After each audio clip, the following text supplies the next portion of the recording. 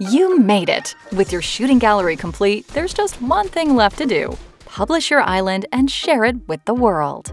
Publishing your island from the Creator Portal is easy. But before we get there, let's run a quick memory test. Because Fortnite is available to play on so many different platforms, the memory calculation test ensures that your project will run smoothly on all devices. In UEFN, open your project and launch a test session. For the memory test to work, you'll need to end your game and be in edit mode. Once there, go back to UEFN. Navigate to the project dropdown in UEFN and click Launch Memory Calculation. This uploads a private build and runs a memory test in your session. If it fails, you'll get a detailed log to help troubleshoot. If it passes, you can find your island in the Creator Portal project view. This might take a minute, so go grab a snack while UEFN runs the test. When it's done, you'll get a private version code. This lets you test your island in Fortnite and share it with members of your creator team, a group of verified creators you can collaborate with through the Creator Portal. Your project is now ready to be published. To release it, open a browser and go to creatorportal.epicgames.com.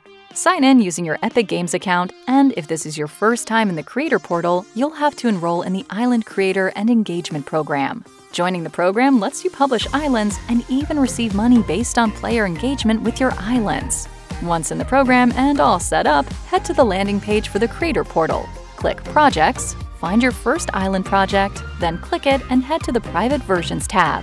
From there, you can finalize your settings and submit it for moderation review. Select Create Release next to the version you just generated. This opens the Game Details form. You'll enter a title, description, and tags to help players find your island. Epic uses this information during their review process.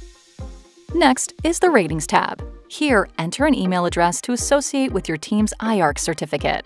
Then, either use the same email or enter a separate one that all rating authorities can view. Then click Begin Questionnaire. This takes you to the official IARC form. You can't move forward until this is done, and your answers will determine the rating your island receives. The IARC rating helps ensure your island is age-appropriate for Fortnite and can be published across all supported regions. Just remember, IARC is a separate governing body from Epic Games. For everything you need to know about the IARC process, head to the documentation linked in this video's description. Once you've completed it, click Finish and you'll be redirected back to the Creator Portal. Now, head to the Promotional Media tab.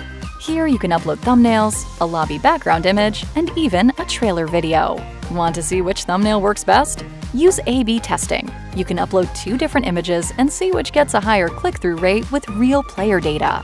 It's totally optional, but super helpful if you want to improve your island's engagement. If your island includes third-party assets, open the Attributions tab. This is where you give credit to the creators of those assets. If you followed this tutorial, you didn't use any third-party assets, so you can continue. Finally, you're on the Visibility tab. You can set your island to publish the moment it's approved, schedule it to publish at a certain time, or choose to publish it later. That last one is handy to make sure your island is approved before doing any marketing. Click Submit for review and your island will go through Epic's content review process to make sure it follows all Fortnite standards. Once submitted, your release will appear in the Releases tab, showing key info like title, version code, submission date, review status, and a handy icon that updates as your release moves through review.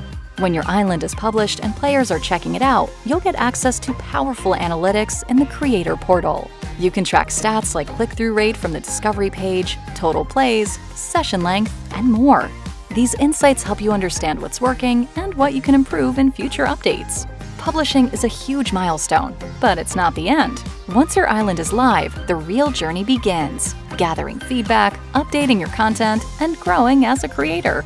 There are a lot of resources to help you find success as a creator, like documentation on best thumbnail practices, marketing your island, and more. Be sure to leverage all the tools at your disposal to achieve success.